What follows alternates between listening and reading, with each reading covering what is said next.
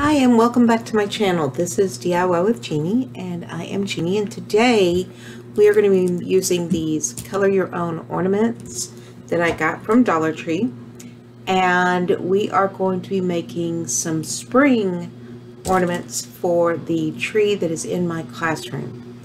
It was a holiday tree for Christmas and Hanukkah, and it is currently a Valentine's / St. Patrick tree, and this will be our Easter spring tree. So I got the chicks and the bunnies, and what I'm going to do with some of them is take napkins. These napkins that I don't know where I got them, but I try to spend no more than $1 a package, and a lot of times I'll just pick up clearance napkins and throw them in my box, because you never know what you can do with them. And what you do is you basically, it's like Mod Podging them down. I'm just using watered down glue because that's what I have. And this one, you'll notice the scorch marks on it. Yeah, that's a learning curve on my part, but but I'll show you another way to do that. Sorry. So what I did on this one was I did one side, burn it off, did the other side, burn it off, and I think that caused it to get a little too much soot, and so we don't want to do that. But I do like the black edges, so I do want to burn it because I like that it leaves the edges black like this. So this time we're going to try the rabbit. We're going to use a different napkin on it. This one had a company name and everything on it, and I'm hoping the rest don't, but that made it a bit of a problem. So what we do is we take our napkins, you rip your way into the package. If you do it like most people do it, you use your teeth, and I know that's not good for them, so please don't. Well, go ahead. My husband's always like, would you not use your teeth? You've got scissors right there. And I'm like, yeah, well. Alright, so you're going to unfold the napkin, and napkins are generally 2, sometimes 3 ply. And so you've got this white layer inside, but we don't want that white layer. So we're just going to peel this out. Now, I save this because it's white. I can use it sometime in the future, and then when I need a white napkin. So we're going to hang on to that. Here is our 1 ply. It's got butterflies and flowers. And so I am going to take my watered down glue. When I first brought this lid over here with just water in it, April thought it was for her, and so she decided to drink part of it, which is fine. But, you know, heaven forbid. Poor thing has no water. I just kill her all the time. Poor thing, mistreated, you know. Has 2 dog brothers that she hates. Well, a brother and a sister, because one of them's a girl. Although, does that matter when they're fixed? I just, you know, sometimes I just... Anyway. So we're going to take and put our napkin down on that glue. I'm going to take my stencil paintbrush, and I'm just going to go back over the top so I make sure that all of it is placed down really well. And you can see the outline now.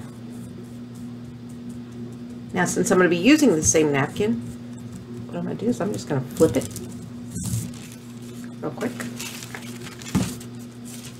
Add more glue. And do the other side at the same time.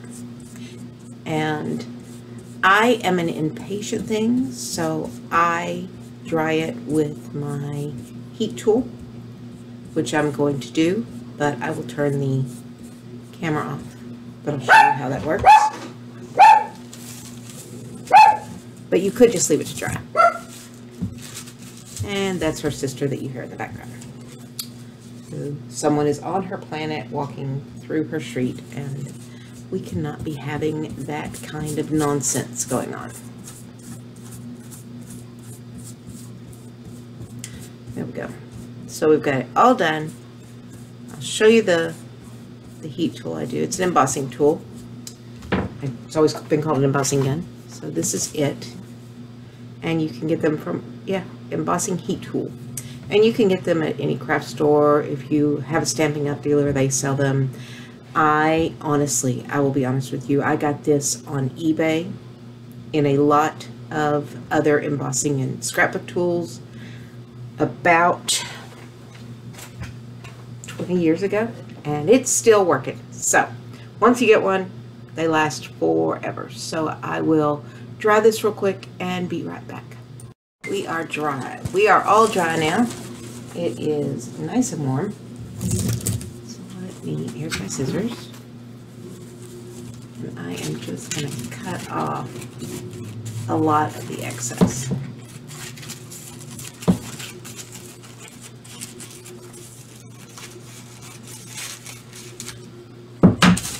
that out of the way. So there we go. Take our lighter and we just want to burn off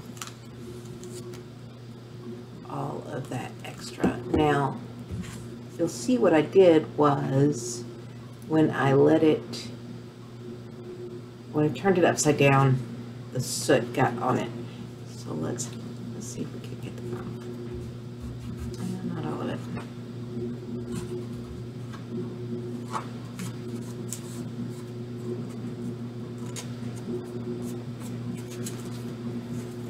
Kind of figure out a way to do that where it's not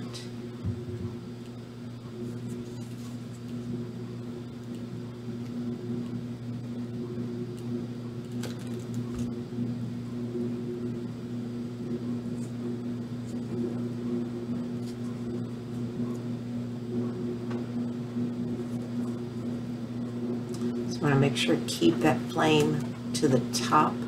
You see how I'm doing this? Because we don't want it to burn towards the wood, which is what I did before, which is the bad part. I'm just going to go in and make sure we get all these little pieces.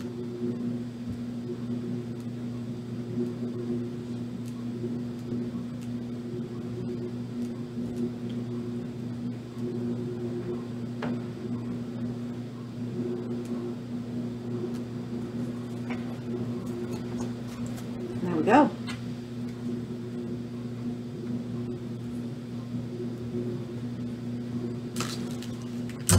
Some more scissors. We'll just scrape along the edge. Get that excess off. The ash and stuff.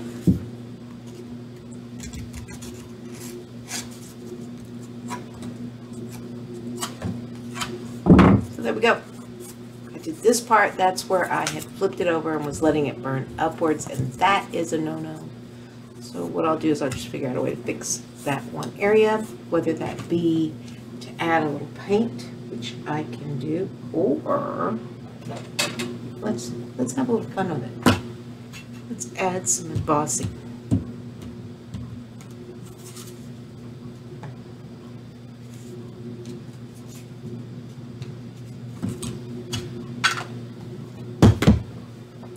Embossing powder right over here, and this is clear.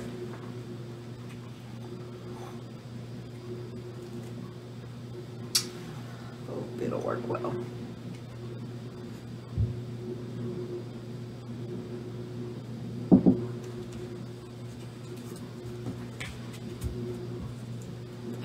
Other side real good. Just stamping it into it. Now, close that for a minute. I'm going to move this over here. I think you can still see it, but you won't get the really loud sound. See, it's not that bad.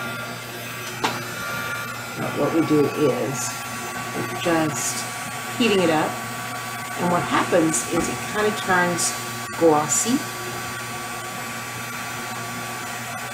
and it does leave it a little black, so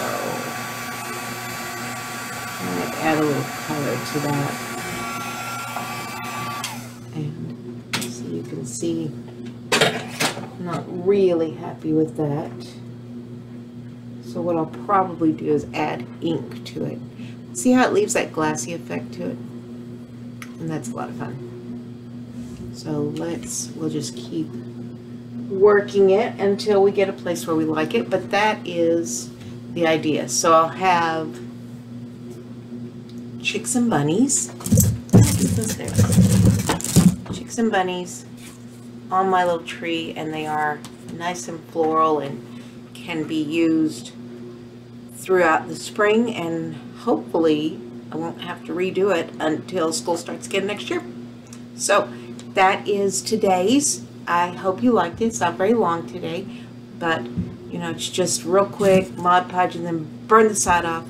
Just remember, burn with the flame upwards, not flip it over and have it burn like that, because it will char the side of your wood, and that was not my intent. So I hope we both learned a lot from this, and I hope to see you again next time.